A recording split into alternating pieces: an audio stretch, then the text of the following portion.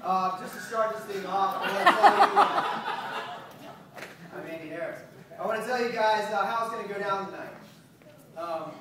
We've got 8 storytellers, and each are going to tell a story for 5 minutes, and then we're going to switch it up. So one thing that my experience with writing a story is it was hard, and it brought up a lot of stuff, and it left me very vulnerable. And so I'm just going to go on the hunch that maybe my friends here all maybe have some of the same feelings. So when the story's over, whether it was good or bad, I want you to clap as loud as you can against and, you know, make them think they're the greatest. Make us all think that we are the greatest storytellers on earth.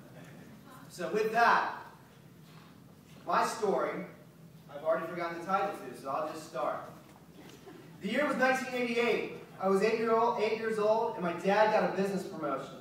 He packed us up from our 2-story house in Durham, North Carolina, and moved us to a house on the hill in Birmingham, Alabama. My new school, Vestavia Hills Elementary. My new best friend, Adam Sherman. We were exactly the same height and scrawniness. He looked like my body double, only with blonde hair.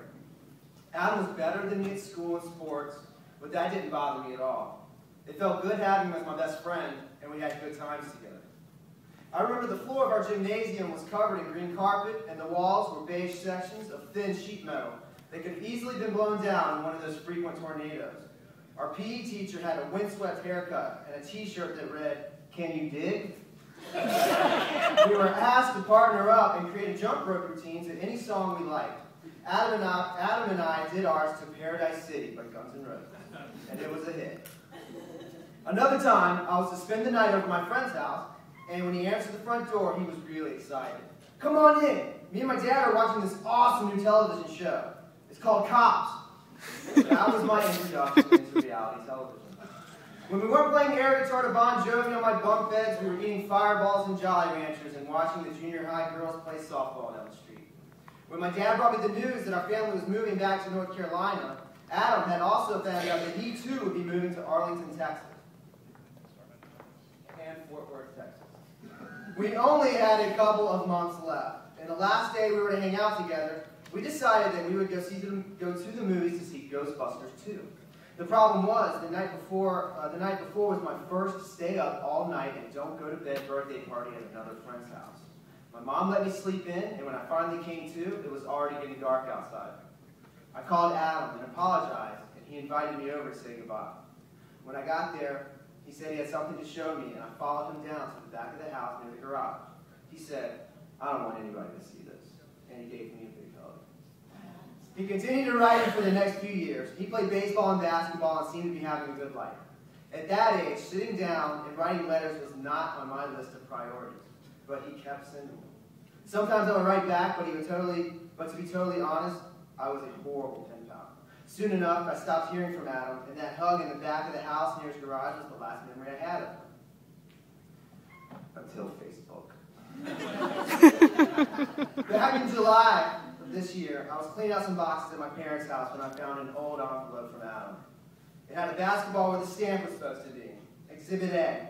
I always figured he had turned out to be some jock that was really smart and went to a really good college and definitely had a family by now. So I got curious and looked him up on Facebook.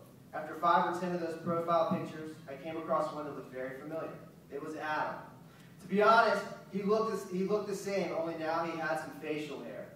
As I looked through his pictures, I was definitely wrong about him.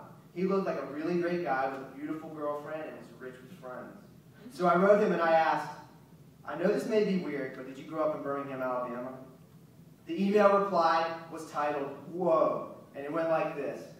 July 17th, "Man, where have you been? I figured I'd run into you online at some point. You look so different, but I guess that's what happens when you grow up.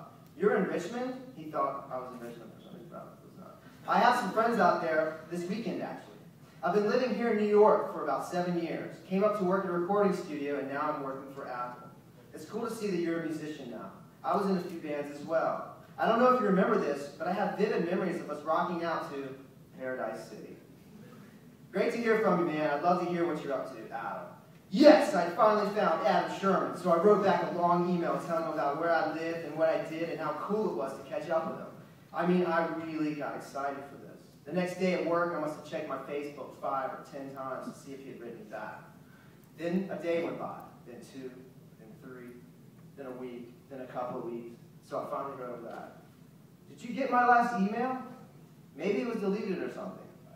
A week later, I received a message from him. It read, "Hey dude, I did. I'm the worst. I'll hit you up soon." So that was the last I heard from Ad. When I was 14, I couldn't sit still long enough to write him a letter. Now that I finally found him in New York City on Facebook, he won't write me back. Thanks for listening.